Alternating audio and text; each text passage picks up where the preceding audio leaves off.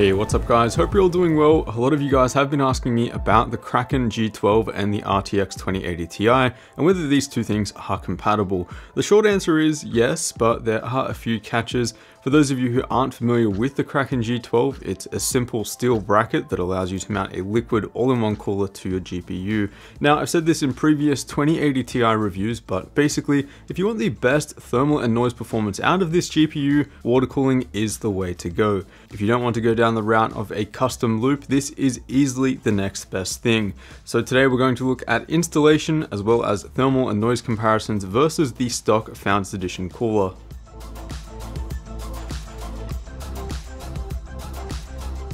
Now before we get started, I'll first clarify that there's nothing really wrong with the Founders Edition cooler in the first place. Nvidia have done a pretty solid job here now moving to an open air cooler instead of a traditional blower style cooler, and this means that despite just being 2 slots, it can cool the power hungry 2080 Ti quite sufficiently. At stock, we're seeing the GPU hit 75 degrees C and boost to 1860 MHz with the fan speed just over 2000 RPM. Those levels are safe, they're quite reasonable, and most people wouldn't have an issue with those numbers. If you demand higher GPU clock speeds and better thermal and noise performance though, let's take a look at how you can achieve that with the Kraken G12. So this bracket comes with a 92mm fan that spins up to 1500 RPM and the mounting brackets for Nvidia and AMD GPUs. More on this later though. So this allows you to easily liquid cool your GPU and adequately cool the VRMs and memory chips on the PCB with the 92mm fan.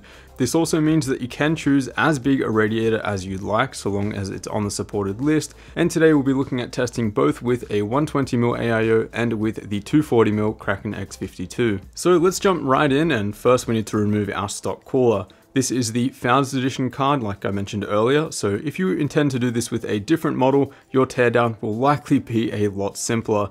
In total here, there are 41 screws that we'll need to remove just to get the backplate and the cooler off of the PCB, so take your time, keep track of which screws go where, and make sure you've got the right tools.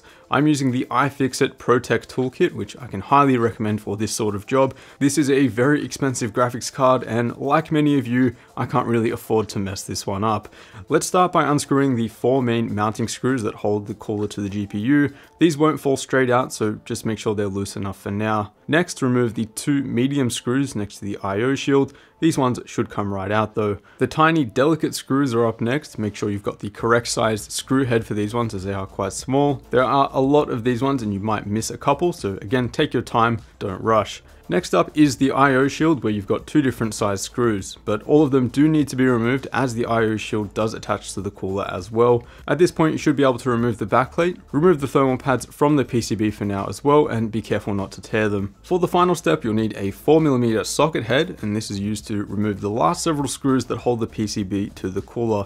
The 4 main mounting screws should also be free enough to remove at this point as well. At this point, you should be able to separate the PCB and the cooler. Just be careful not to apply too much force. If it's not separating easily enough, you might want to double check that you haven't missed any screws. Lift the PCB up from the I/O side and then carefully remove the ribbon cable that attaches towards the end of the card. You shouldn't need any tools to remove it as it doesn't seem to have any latches. Give the GPU and the cooler a quick clean with some alcohol wipes, and now we're finally ready to install our Kraken G12 and the liquid cooler. So first we need to install the mounting brackets to the PCB, and as I said earlier, we have mounting brackets both for AMD and Nvidia GPUs. The odd thing here is that the Nvidia mounting brackets for the 2080 Ti don't fit, whereas the AMD mounting brackets actually fit perfectly. The holes line up perfectly and the height turns out to be just right also. Just to clarify, although these fit perfectly for the 2080 Ti Founders Edition, I'm not sure whether they'll fit other GPUs like the 2070 and 2080, or even whether they'll fit other 2080 Ti models out there. Best to check online for the model that you've got on hand, or just buy the Founders Edition like I've got here. Next, install the 92mm fan on the bracket, and then the pump block from your AIO. Then go ahead and apply some thermal paste to the GPU. A high quality paste like Arctic Silver or Thermal Grizzly's Cryonaut is highly recommended for a GPU of this caliber. And just for those who are already screaming in the comment section saying that this is way too much paste, here's what it looks like after testing was done, and as you can see, it's pretty much identical to what we see from what was applied from factory. So no, less is not more. just make sure you don't go overboard. Next, mount the hybrid kit firmly to the GPU without over tightening, and your new Frankenstein 2080 Ti is now complete.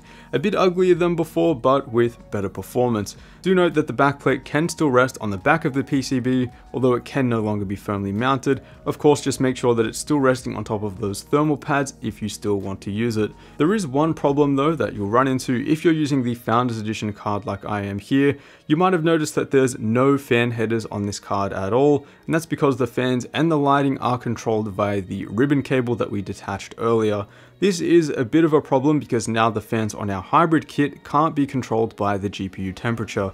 Again, this isn't a problem with most other cards. In fact, when I did the same mod for my 1080 Ti last year, we could get by this just by using a mini 4-pin adapter to connect the fans to the GPU. For the new RTX Founders Edition cards though, you'll have to plug both the radiator fans and the VRM fan directly into your motherboard's chassis fan headers. This means that fan speed will now be controlled via CPU temp instead of GPU temp, so you will need to do some playing around in the BIOS to make sure that those fans are tuned appropriately while gaming. For testing, I've set the fan speed for the hybrid kits to 1350 RPM. This is a quiet but still effective fan speed that I believe represents a real world use. Okay, now let's look at the results, and let's start by taking a look at the GPU temperature. So with the Founders Edition cooler, we were hitting 75 degrees C. With our 120mm AIO, we get a nice reduction down to 61 degrees C, and our 240mm hybrid kit represents true overkill, with our GPU under load hitting just 46 degrees C.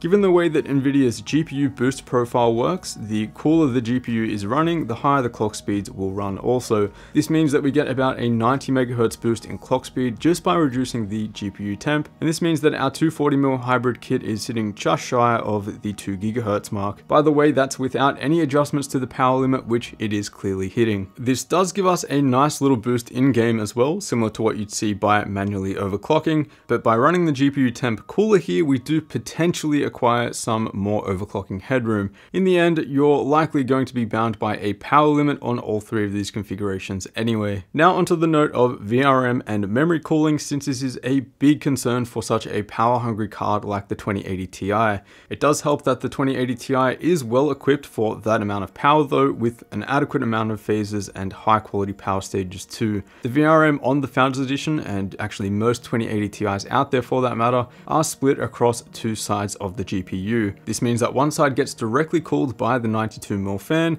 but the smaller portion of the VRM doesn't really get any direct cooling at all. Now, although we're mostly focusing on GPU temps and fan noise here, I still wanted to make sure that these SMDs were running within safe levels. So after Heaven 4.0 running for 20 minutes, I measured the surface temperature of every single memory chip and power stage on the PCB, and overall I was pretty surprised with how cool they were running. At this point, it is safe to say that you wouldn't need to mount additional heat sinks to the VRM or memory chips, since these temperatures are quite safe, although it certainly could help. Reduced noise levels are likely the #1 reason someone would like to mount a hybrid kit to their GPU in the first place though, and here they certainly do not disappoint. Firstly, I measured the noise of the 2080 Ti stock cooler compared to the 120mm and 240mm AIO running at 1350 RPM. For reference, I'd say that 40 dBA would be a noticeably audible level, with anything above 45 dBA being a bit distracting. Next though, for a more apples to apples comparison, I wanted to see what fan speed and noise level each configuration would need to run at to keep the GPU steady at 70 degrees C. So for the Founders Edition cooler, we now have to run a bit louder than stock, with the card now running at 47.5 dBA. Since the 120mm AIO was running below 70 degrees C to begin with, I was able to reduce the fan speed down to just 850 RPM, meaning that it was basically inaudible. For the 240mm hybrid kit, I was actually forced to shut off the radiator fans completely to get it to run that warm, as even having the fans run at just 750 RPM, the GPU was sitting at just 56 degrees C. Now before you go and buy a Kraken G12 hybrid kit for the 2080 Ti, there is one more important thing that you do need to consider. So by stripping down the 2080 Ti basically to the bare PCB, and then also by reducing the noise levels considerably from the fans, you do hear a lot more electrical noise and coil whine from the GPU. Now complain all you want about the heavy, dense, over-engineered Founders Edition cooler of the RTX 2080 and the RTX series in general, but they really do quite a good job of blocking this in the first place, to at the point where You know, with the stock cooler, I didn't even really notice coil whine at all. And then, you know, tearing down and putting the Kraken G12 on, it is something that I did notice quite a bit. Here's an idea of what that sounds like.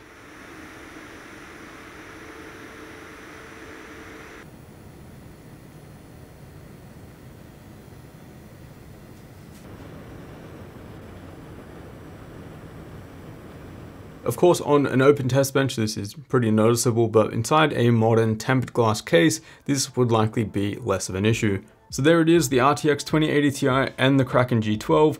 They are compatible and the results are pretty good. So if you are after better thermal and noise performance while you're gaming, this is definitely a kit to consider. Otherwise, there really is a lot involved, and this is an expensive graphics card, so you really do have to weigh up the pros and cons and also the risk of doing something like this to, you know, whether it is worth it for the improved thermal and noise levels. It should also be said that there are hybrid 2080 Ti's that do exist for around a $200 premium over these Founders Edition cards, so if you don't want to go the route of a DIY project like this, and you don't mind going with a 120mm AIO, those models could potentially be an option. Otherwise, I'd love to hear your thoughts on this down in the comment section down below, and whether you're personally using the Kraken G12 kit for your GPU. Of course, if you're interested in it, I will leave links in the description down below, so feel free to check those out. As always guys, a huge thanks for watching, consider subscribing down below if you haven't already, and I'll see you all in the next one.